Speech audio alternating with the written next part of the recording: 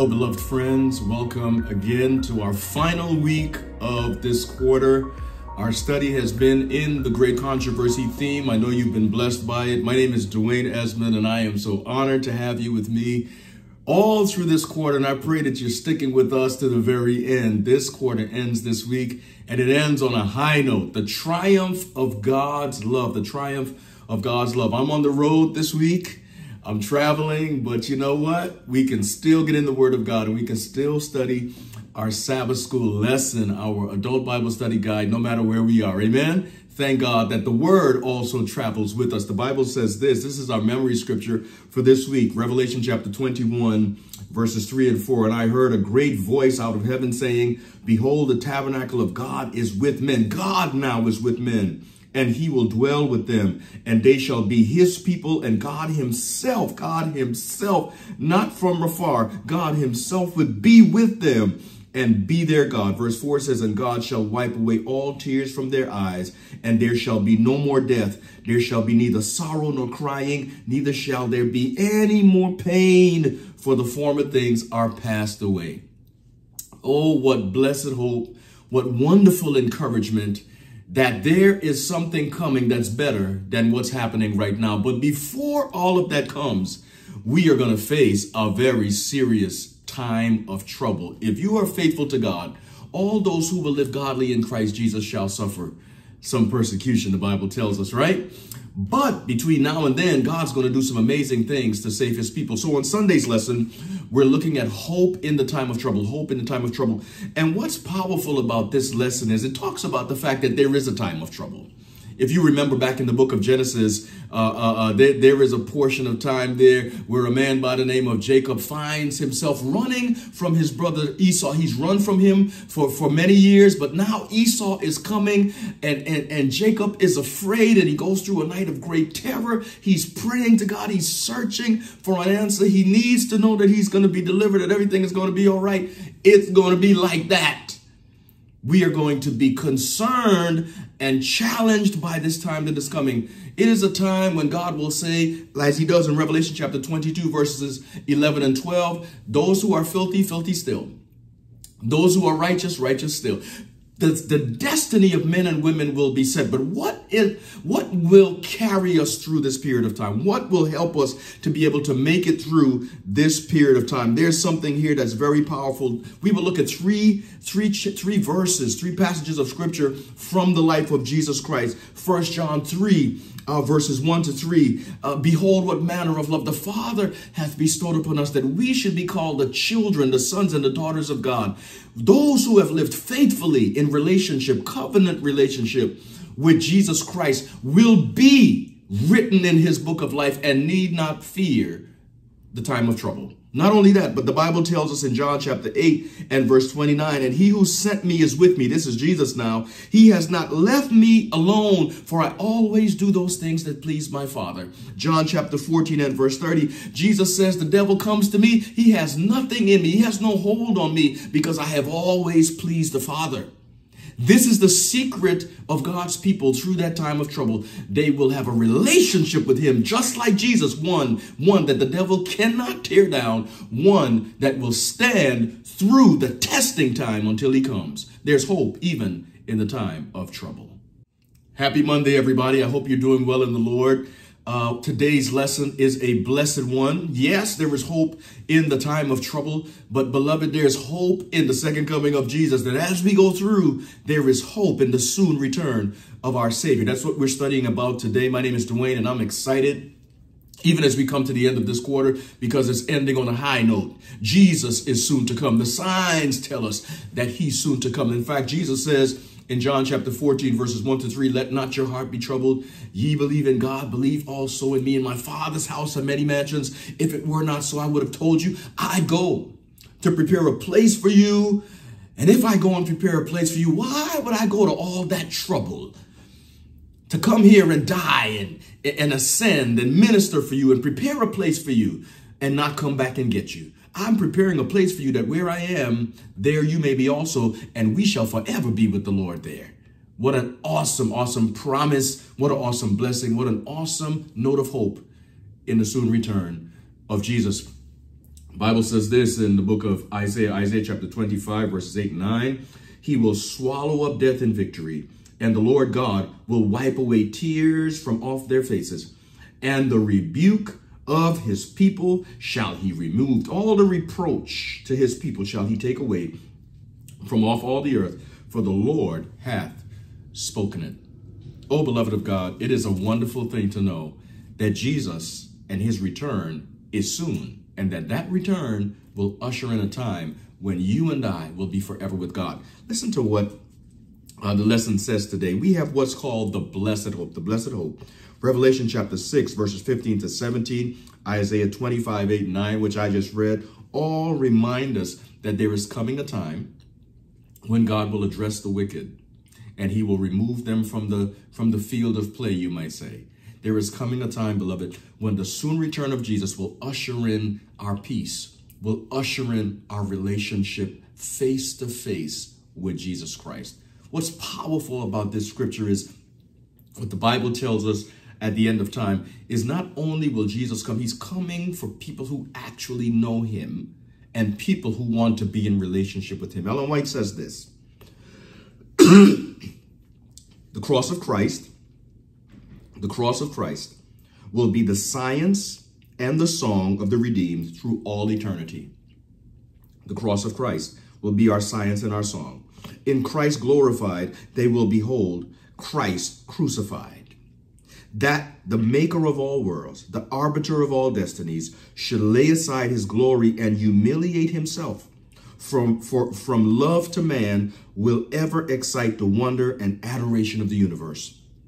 When we look at that redeemed Savior, we will see the one, yes, glorified, but the one who paid the price for us, the one who died for us, the one who wagered everything so that we can be where he is. Beloved, today as we study, let's remember that we are in the very toenails of time, that the coming of Jesus is soon, and that ought to fill our hearts with hope.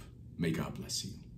Hello, my beloved Christian friends. We are in Tuesday's lesson today. My name is Dwayne. It's Happy Tuesday. It's Happy Tuesday to you, and I hope that you are well in the Lord. We're looking at the millennium on earth today, the millennium on earth today. Now, what does the Bible say about that? Let's go to Revelation chapter 20, verses 1 to 3, and we'll see it.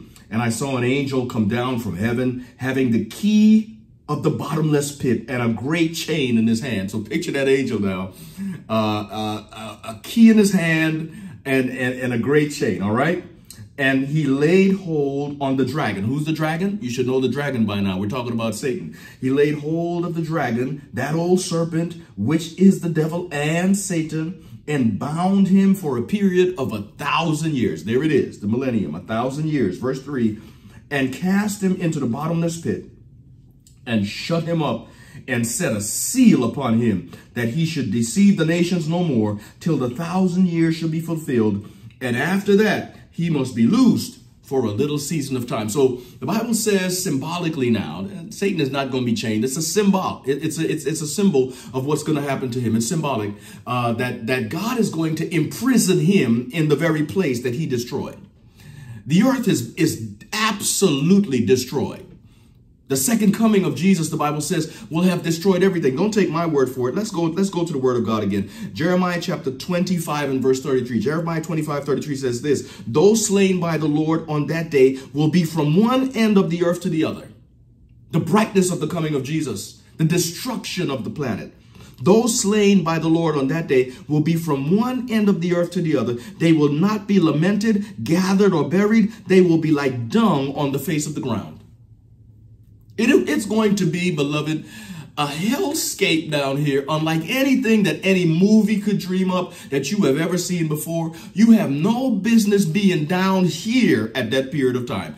You should be in the first resurrection, flying out of here with Jesus Christ, gone when he comes. We have no business being down here with the enemy. And in fact, this abyss, this word abyss, is a place, a bottomless place. It's talking about not that the devil is going to be put in some chasm down in some place. The world will become form and voidless again, almost like it was at creation. Satan will have so destroyed this planet, and the brightness of Jesus will have done so much damage to it that it will look like something we have never seen before. And the enemy of souls will be imprisoned on this planet for a period of 1,000 years. He won't be able to mislead anyone. He won't be able to deceive anyone. He will be imprisoned here while God and the people of God fly out of here and look at the books of record. We'll talk about that this week too. We'll be examining lives and examining why God saved some and why God didn't save others. But for that period of time, Satan is in chains. And I, for one, can't wait, because he has sure done a number on me. I can't wait to see God do a number on him. All right, family of God, we're in Wednesday today. My name is Dwayne. We're in Wednesday today. Yesterday, if you remember, we ended with Satan chained, right? The millennium on earth. That's what we talked about yesterday. The enemy chained among the destruction, among all the devastation that he has done with no one to tempt. He's just down here with his fallen angels, and they're having a horrific time in the place where he has done so much destruction and caused so much pain and suffering. Well, there's also something happening in heaven. The millennium in heaven is not like the millennium on earth. There's judgment happening. Let's look at the Bible again. Revelation 20 now. Let's look at verse 4. Verse 4. And I saw thrones, and they that sat upon them, and judgment was given unto them. And I saw the souls of them that were beheaded for the witness of Jesus and for the word of God, and which had not worshipped the beast. Come on, talk to me. I pray that you know you're in this number. Those who have not worshipped the beast have not received his mark. Here we go. The Bible says, neither his image, neither had received his mark upon their foreheads or in their hands. And they lived and reigned with Christ 1,000 years. All right, listen to this. But the rest of the dead live not again until the 1,000-year period is finished. This is the first resurrection. So those who are in heaven in Revelation chapter 20 and verse 4 are those who came up in the first resurrection, and they are judging all the righteous. They're judging all the dead with God. They're asking questions. They're inquiring, Lord, why were some saved? Why were not others saved? How did you work out this situation and that situation? God goes through the record and shows us in technicolor, in high def. He shows us exactly why he did what he did and why some were saved and others were lost. At the end of that period of time, God's people will say that his ways were just and his ways were true, and that he was fair. They will see that God was indeed a fair and honest judge. Listen to verse 6. Blessed and holy is he that hath part in this first resurrection. Amen. On such the second death hath absolutely no power, but they shall be priests of God and of Christ, and shall reign with him 1,000 years. So we're up there 1,000 years, but the word doesn't stop there. Verse 7, Revelation 20 and verse 7. And when the 1,000 years are over, when it's finished, Satan shall be loosed out of his prison for a short period of time. Remember, the Bible says that early in the book of, in the first 3 verses of Revelation 20, that he will indeed be loosed for a period of time. At this end of the 1,000-year period, the dead, the wicked dead rise, and Satan brings them into a mighty army, Gog and Magog. That is the fallen enemy, Satan, and all his imps and all his followers. All of them come together to take the holy city, which is descending out of heaven. Satan and his host will see the people of God in that beautiful city who have been with God now for an entire 1,000-year period of time. And they will attempt to take the holy city, and they will not be successful. Amen, amen. They will not be successful. At that time, they will be destroyed forever. That's why the Bible says here in the book of Revelation chapter 21, blessed are those who have part in the first resurrection. You really don't want to be in this part of the resurrection. You don't want to be in this second resurrection only to die this horrific death. Final end after all the judgment. You want to be in the first resurrection. You want to be in that holy city. May God bless you as you study today. Dear family of God, welcome to Thursday's study. And I want to tell you, this week has been sobering, but probably no more sobering than today's study. This is one of those studies that is serious, it is important, it is critical, and it really should not be taken lightly. Really ask God's Holy Spirit to direct and guide and touch your heart, even as you read and study this day. My name is Dwain, and today our study is Two Eternities. We've been talking about hope, the blessed hope in this time of trouble and the triumph of God's love at the end of time. But as we near the very end, the Bible tells us here in Revelation chapter 20, verse 11, "And I saw a great white throne and him that sat on it, from whose face the earth and the heaven fled away, and there was found no place for them. And I saw the dead, small and great, stand before God, and the books were opened, and another book was opened, which was the book of life. And the dead were judged out of those things which were written in the books according to their works. And the sea gave up the dead which were in it, and the death and hell delivered up the dead which were in them. And they were judged every man according to his works. And death and hell were cast into the lake of fire. This is the second death." Verse 15, "And whosoever was not found written in the book of life was cast into the lake of fire." God is saying in no uncertain terms that everything living, every man, woman, boy, girl, every human being will be judged. And either your name is in the book of life or it's not. And if we are not written in that book, if we have not chosen Jesus Christ, if we have not worshiped him faithfully, if we have not cast our allegiance and our loyalty with God, then we will be on the side of the enemy. And the Bible says at that time that Satan and his host will rise up, as we learned yesterday, and attempt to take the city of God, but then fire will come from that city and will devour all men, all women, all human beings will be destroyed. Listen to Ellen White writing here, Great Controversy, page 666 and 668. "As soon as the books of record are open and the eye of Jesus looks upon the wicked, they are conscious of every sin which they have ever committed. They see just where their feet diverge from the path of purity and holiness, just how far pride and rebellion have carried them in the violation of God's law. The seductive temptations which they encouraged by indulgence in sin, the blessings perverted, the messengers of God despised, the warnings rejected, the waves of mercy beaten back by the stubborn, unrepentant heart, all appear as if written in letters of fire. The whole wicked world stands arraigned at the bar of God on the charge of high treason against the government of heaven. They have none to plead their cause. They are without excuse, and the sentence of eternal death is pronounced against them." It's a fearful scene. It is a scene none of us should be a part of. Today is the day of God's salvation. And in this day, if we hear his voice, let us not harden our hearts. For Jesus is coming, and so is the judgment. Well, dear family of God, we have come to the very end now of our study for this week. Have you been blessed? I pray that you have been encouraged. This has been a powerful quarter of study. The Great Controversy theme is the meta-narrative. It's the big picture narrative of story of what is going on this planet. The things we see happening are not just happening by chance. There is a devil on this planet. There are demonic forces at work on this planet. But thank God Jesus is on this planet. The Holy Spirit is on this planet.